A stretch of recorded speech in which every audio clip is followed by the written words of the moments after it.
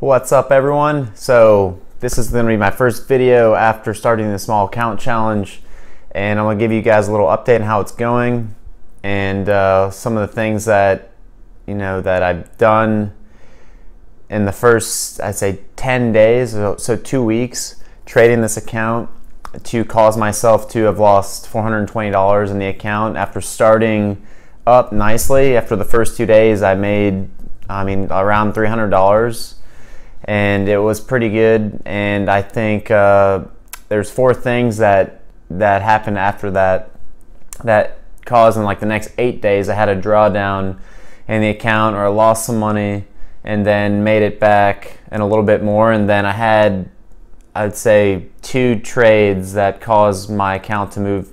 Overall, there was 2 bad trades that brought the account down to be in the red about $420.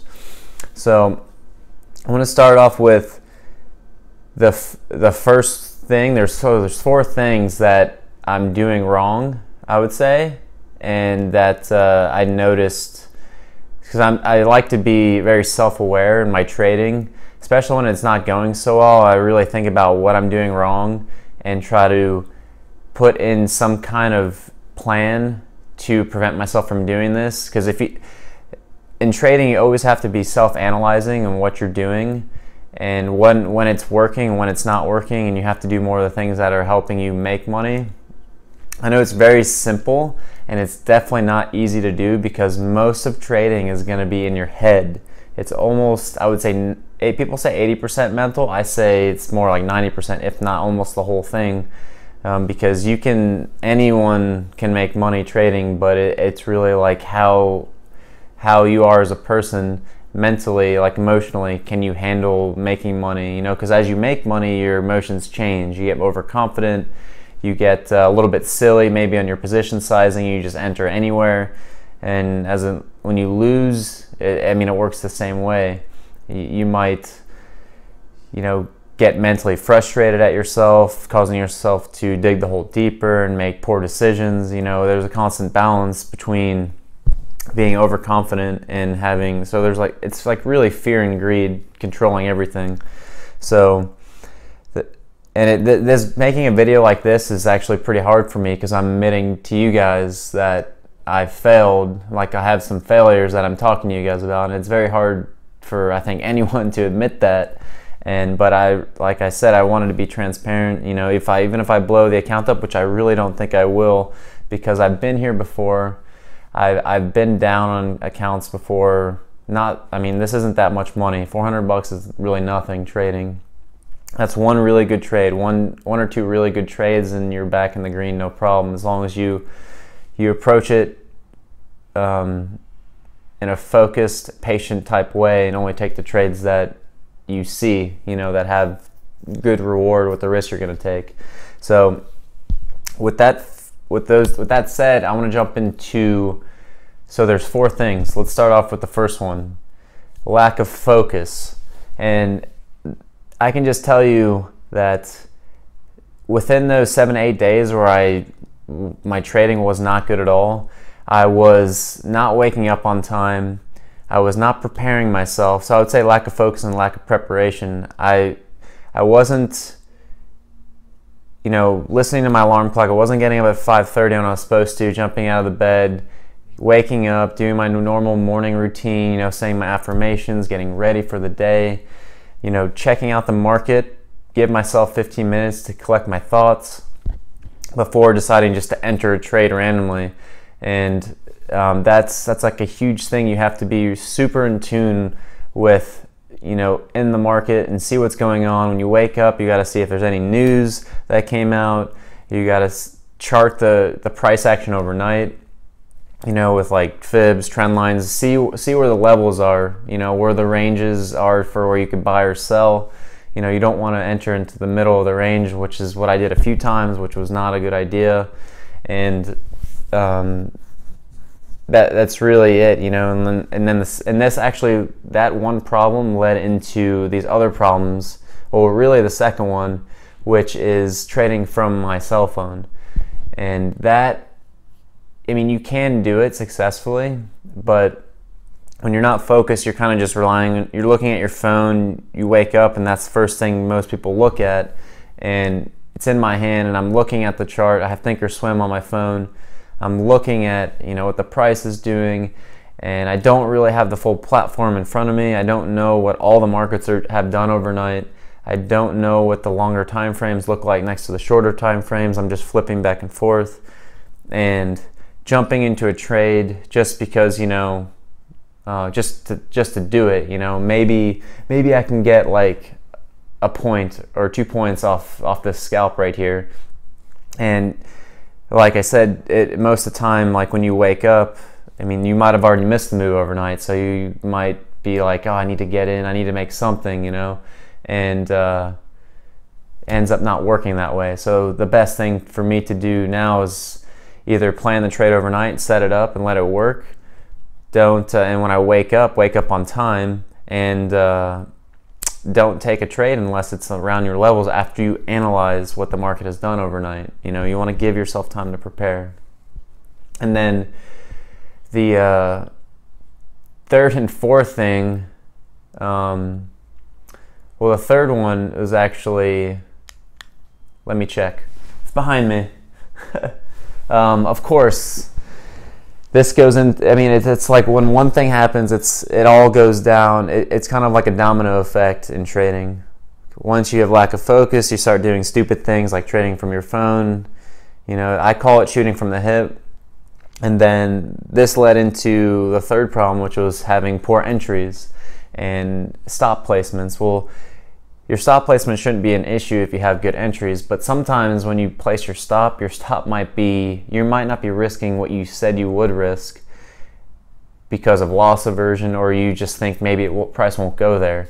So for example, I had one trade, it was actually on Friday, had an order, I was long at like 18, it was actually Thursday evening going to the Asian opening around 6 p.m. my time, and because I'm in California, and I only gave it a 6-tick stop. Should have gave it 2 points like I say I should always do on the trades. You know, give it at least $100 risk per contract, and literally got stopped out at the low of day, and it U-turned and went up. I mean, you saw when the market closed, I was long around 26 or 29.18.75, and I got stopped out literally at the low of Friday's candle, and it went up after that, hit my target, and it actually went even higher. So it was like a 6 to 7 point trade with as soon as I got stopped out, and you can imagine how frustrating that is. You lose $75 when you could have made 4 or 5 times that. So I mean, stop placements, I mean, sticking to your risk, whatever you say you're going to risk that amount. And then the entries, I got to be more patient. There's numerous times when after the fact that I got stopped out on a trade, it didn't work, and I reanalyzed the chart, drew the fibs that I didn't have before, like did all the preparation work after the fact. You know, bad idea, but I had to learn why I was wrong and where I should have actually entered, and all according to my plan and what I charted after that, I would have got in a trade almost on to like the low of a 15-minute candle or something, could have got wicked in and had maybe like 2 ticks of heat, and the trade would have been very successful. You know, so in reality, like the trade, my account shouldn't be down at all. It should actually be up decently. So because of these 4 things that I'm mentioning, or the fourth one I'll mention in a second, but these 3 things I said so far, I would say they're almost all mental mistakes. You know, just you got to stop yourself and have. I think I'm going to create a checklist before I get into a trade. I'll probably create some kind of check boxes that I have to check before I can actually hit that button and put a live order out there. And then the fourth thing is actually one of the main reasons why the account is down. I mean, I didn't have a lot of losing trades. It was, I think, 2 trades that caused the account, mainly one, that caused the account to draw down more than it should have. And that was a revenge trade and breaking a rule, right? And broke 2 rules actually. Revenge traded after getting stopped out, entered the trade right back in because I felt like I was right, and it was an instant loser. Although, I mean, it eventually U-turned, but the timing was just not right. So what I should have done, like I tell you guys, tell myself, is I have to walk away and come back in 15 minutes, or even 10 minutes, something. Just walk away from the screen, come back, and reanalyze what just happened. Because timing is everything, along with like a price level. Once it gets there, it has to line up. There's time frames in which you can trade, to align with your entry, based on how the market moves. But revenge trading, and I ended up breaking revenge trading rule, entering a trade as soon as I got stopped out and losing again, and broke the max daily loss by $50. So it ended up being a $300 loss day instead of 200. I think 250 is what I keep it to. So, in which I actually implemented hard stop limits or loss limits on my broker now. I use Sierra Charts.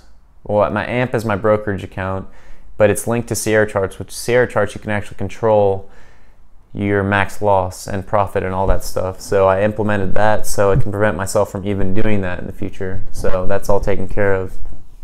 But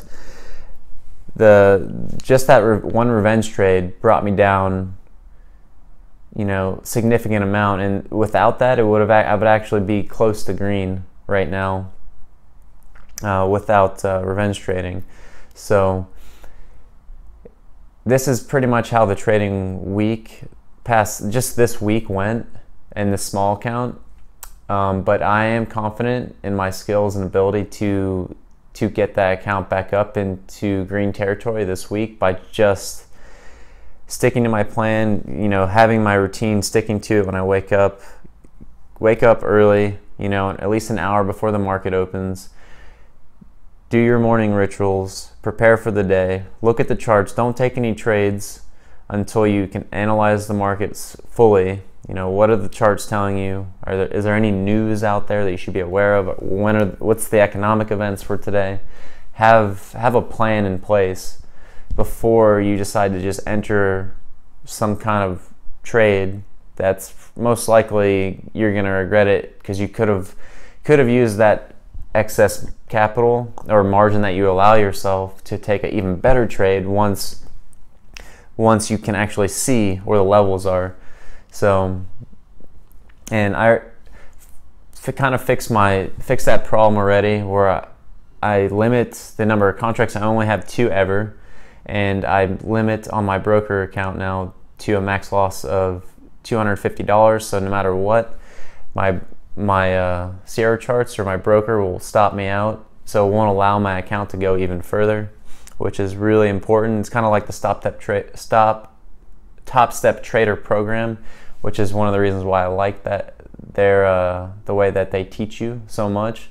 Because if you don't do this stuff, you can you have the choice of keep letting it go against you, or it's up to you to actually enter the position, which can be hard sometimes, or exit the position. So we can take a look really quick at some of the trades that I took and some of the comments I had based on, how the trade performed, and I'll show you guys the equity curve. I mean, in the blog post, if you're reading it, I posted a picture of it, and so I have already told you guys my plan for the upcoming week, and I'll probably make another video next weekend to talk about, how the trading went after this little drawdown that I've experienced. So let's take a look at the Excel spreadsheet really quick. All right, guys, so I just want to show you really quick the equity curve. This is from 10 days total. So this day right here was the big one, caused this dip right here that I mentioned, adding to a loser, revenge trading. That's what will happen. So right now, the way the account sits, it's down about $420. I think this calculation might be off a little bit because of the commissions that I have on the spreadsheet, but the account is at $2,580 and some change. So there's about $900 cushion still left before it hits the drawdown that I have, which is $1,500. And I have everything calculated here. You can see it on the chart as well. So the trades I just want to jump into really quick. First, the stats. You'll notice that the average winner is smaller than the average loser. That's mainly because I'm a scalper, and needing to hold the trades a little bit longer to have a bigger profit for each trade. But the win-loss rate isn't too good because of the reasons that I mentioned to you. Usually it's around 80%, 75, 80%. So there's some things I have to work on. And you can see starting off really good the first few days. And then this trade right here and the row 16 right here, this one and this one alone were revenge trades and are averaging down on losers.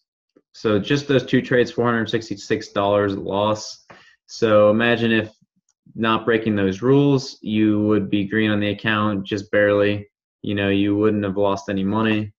And even some of these other trades were not good either. So this one was a revenge trading with an extra contract. That's another no-no. Can't do that. Luckily, it was only a 6-tick loss, so it's just $158. But this one right here was averaging down on a loser, and that's when we had kind of a bigger pullback where we tested, I believe, 2,900, maybe a little bit lower. So eventually did U-turn, but the entry was just wrong. And instead of getting out for a smaller loss and resetting, averaging down, you can actually see, I believe, what the trade looked like. Yeah, see, originally was a long here at this fib, and you can see we lost it, so it should have been stopped out instantly and should have looked for another re-entry somewhere, instead of averaging down. But done and over with. Know what I need to do, know what I need to not do, to increase the win-loss ratio, to increase the profits per trade, per win, and keep the losses to a minimum. But if you look at every other loss besides those two trades, it's around $100 every time. It's very minimal. The trade's not working. So going into next week, looking at every trade I take, I want to make. You really can't make this rule, but I'm gonna go. My goal is to make at least what I'm risking. So if I risk $100, I want to make at least $100. But you have to take what the market gives you. So I have to just focus on making good trades, and then the profits will come. So this is just an insight into what the spreadsheet looks like. I'll leave a link in the notes in the comments below, or not the comment, the description of the video, just so you guys can follow it. I update it every time I take a trade, so you guys can see the progress that's going on. And then I will be making another video probably next weekend, depending on how much I can trade this week, because I do have a full-time job during the day, so I might not be able to trade more than an hour or 2 hours a day, if that. So I'm gonna do as much as I can and see if I can get this account back up to where it should be, and well into the green.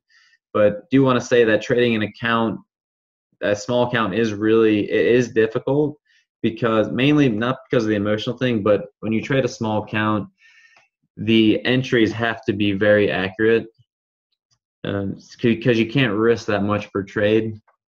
As you can see, like the trades that I actually had my stop in place where I got stopped out and didn't re-enter or add an extra contract, it's around $100 every time. So I can only really risk about $100 a trade every time. So the entries have to be very accurate. But that's what I'm going to be focusing on. And when I do follow my plan, I am able to get extremely, extremely accurate entries, as long as I don't, as long as I'm patient and wait for the market to come to me. And that's going to be my major focus this week. So I will talk to you guys soon. If you haven't subscribed to my YouTube channel, make sure to click my logo that's popping up now, and I will be back with another small account challenge update next weekend. Until then, guys, trade well, and I'll talk to you all soon. Bye.